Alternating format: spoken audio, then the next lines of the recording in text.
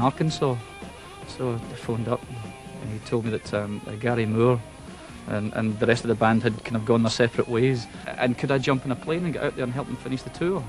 I thought, wow, this is amazing. Incredibly loud on stage and powerful.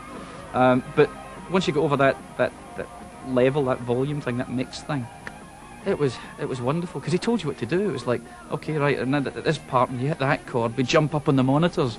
So all the poses and it was get the choreography right was just as important as getting the harmony, guitar parts and things.